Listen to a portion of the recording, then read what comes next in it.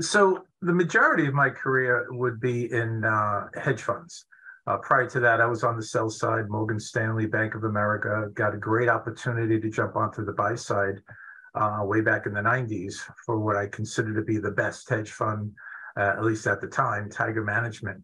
So I felt very fortunate to be there. I ran operations for them. I was there 8 years. I ran global operations for Highbridge Capital. And I've also been in the COO and CCO seats of a couple of smaller managers, not nearly the size of a Tiger or Highbridge. So it's been predominantly, on the ops side.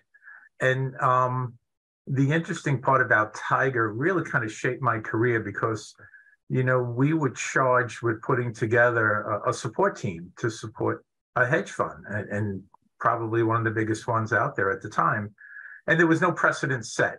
Most of the people that were involved were from the sell side, and it's very different when you go to for a hedge fund specifically. I mean, they're used to, hedge funds originated from basically trading U.S. equities, which would be supported by your prime broker. Pretty easy stuff to do, but when they started to get more sophisticated and now trading in foreign markets and now trading all different types of derivatives to swaps and swaptions, there's no prime broker or investment or custodian bank that's going to really provide that support for the hedge fund. So the point being, we were taught early on how to be sort of innovative, think out of the box. What is let's dumb it down. What are we really trying to accomplish? And we basically build procedures and policies to support that are still used today. Different positions during my career, but the part that brought me to thinking about OpsCheck was specifically when I was at Highbridge. Highbridge Capital was just purchased by JP Morgan. So having that vast distribution network around the world, their AUM of 8 billion when I walked in the door skyrocketed to over 30 billion within 2 years.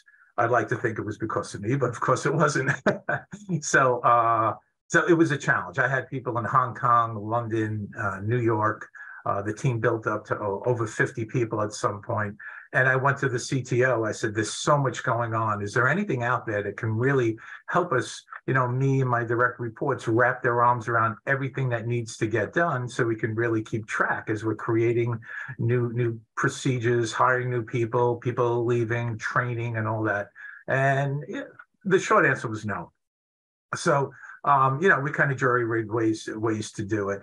And then fast forward, I was at now the COO of a global macro fund, much smaller team. And I realized that the challenges were similar. Even though I didn't have 50 people to keep an eye on, I had 4 people that had to wear different hats during the day. So the idea just kept, staying with me and building. And then finally, when that hedge fund unfortunately had to close down, I went out and pursued this idea.